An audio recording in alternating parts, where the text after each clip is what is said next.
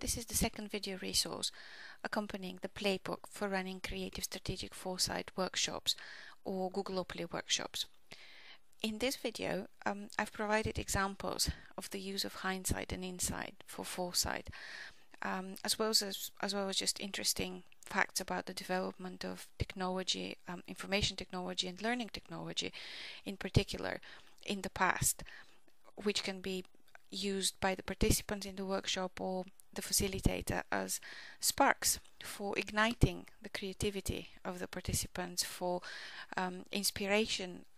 They can be used also as examples for as starting points for finding other examples of hindsight and insight that can be used for foresight. As a first exercise, I offer this quote.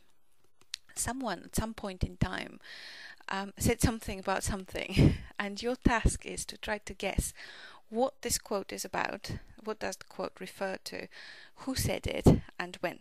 So the quote goes, "The multitude of something is a great evil. There is no limit to this fever for something. Everyone must be something, some out of vanity, to acquire celebrity and raise up a name, others for the sake of mere gain." Try to think who said that and when.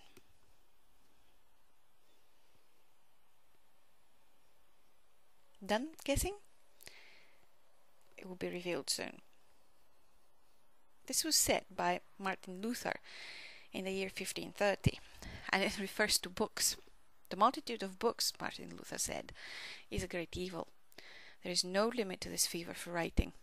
Everyone must be an author, some out of vanity to acquire celebrity and raise up a name, others for the sake of mere gain." And as an example of how hindsight can turn into insight, here is something from today. Andrew Keene's lament of the cult of the amateur and the affordances of the internet, which can make anybody an author. And Andrew thinks that today's internet is killing our culture and assaulting our economy. Can you think of other examples where something which was said long ago about a vanished technology or a practice is still valid today or has become newly valid? Can you think of other examples of quotes from the past which are just as valid today or which have recently become valid? That will be examples of hindsight. Other examples include the technologies which you can see in this slide, and the idea here is to inspire your thinking about how quickly some things change, especially when it comes to what technology can do, the affordances, the new ideas. So here you can see the prototype of the first mouse created in 1964 by Dr. Douglas Engelbart. In the upper left-hand side corner, you can see part, actually not all of it, but part of Baby. And Baby was the world's first MP3 player, created in Manchester, occupying a couple of rooms. And it was capable of playing Baba, Black Sheep and God Save the Queen. You can see an example of today's MP3 players, and actually that's a little bit outdated example already. And lastly, you can see an advertisement of the hard disk that you've been waiting for if you lived in the 90s, and you can see how much cheaper and better technology has become. So this is all about the pace of change, from hindsight to insight. If this is how quickly some things have changed, what awaits us in the future? Let's undertake another thought experiment. This one comes from Carl Sagan, who suggested that we think about what would it look like if the whole of the history of the universe was collapsed into one calendar year, so one rotation of the Earth around the Sun. All 15.5 billion years of lifespan of the universe from the Big Bang to till now, to be compressed into 12 calendar months from January to December.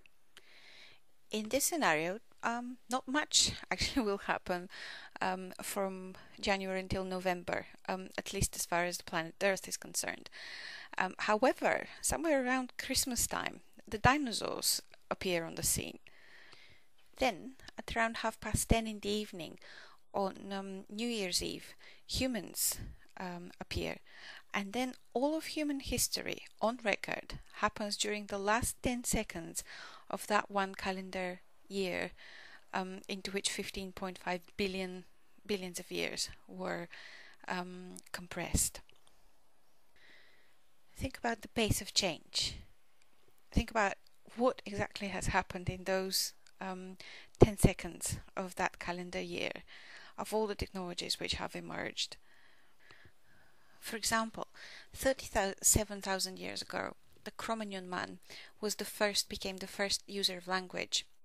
6,000 years ago, the Sumerian clay tablets were created, which were examples of the first example of written language. 3,000 years ago, the Greek alphabet arrived. 500 years ago, the printing press. 160 years ago, the telegraph, then the telephone. Then 50 years ago, plus or minus, the television came. Then the cable television. Then the first electronic computer was created, ENIAC, followed by the internet, by cellular telephones, and the list goes on. Change is happening faster as far as technology is concerned. Technology for communication, for learning, for collaborating. Let's try a different example. Have you used Blackboard recently? But no, not this one. Not the VLE Blackboard.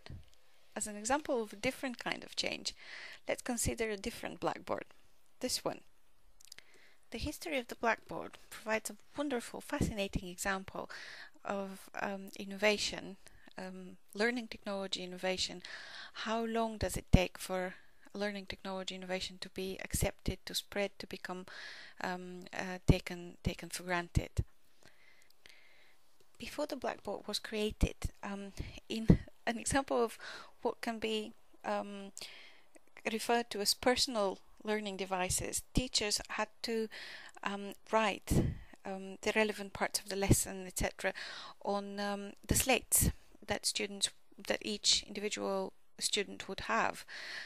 So it was an example of a personalized learning environment. So the teacher would write personalized instructions as per the needs of the individual pupils. Then a Scotsman, James Pillans, who was a geography teacher, came up with a brilliant idea. I love this the story and the example of brilliant thinking. What James Pillans did was he put the small slates, small writing slates together on the wall to make the first Blackboard. This happened around 1801. Then an instructor at West Point, whose name was George Barron, became the first American instructor to incorporate to start using large black chalkboards in the presentation of his math lessons. And the chalkboard, the Blackboard, overtook the world of education by storm, you can say. This is when an American instructor at the West Point Military Academy started using Blackboard in his math lessons. And you can judge the reaction of the educational world by the following quotes. One of which is, "In the winter of 1813-14, during my first college vacations, I attended a mathematical school kept in Boston by the Reverend Francis Xavier Brosius. On entering his room, we were struck at the appearance of an ample blackboard suspended on the wall, with lumps of chalk on a ledge below, and cloths hanging in either side. I had never heard of such a thing before. There it was, 42 years ago, that I first saw what now I trust is considered indispensable in every school, the blackboard, and there that I first witnessed the process of analytical and inductive teaching." And this is a quote from May 1855. Also in 1841, an educational writer made the following comment: The inventor or introducer of the system deserves to be ranked among the best contributors to learning and science, if not amongst the greatest benefactors of mankind. So the blackboard was seen as a great invention, a fascinating discovery which would change the face of education. And yet, when you consider the timeline, the fact that it was introduced in 1801, by 1856, 72% of the schools in Canada were using blackboards.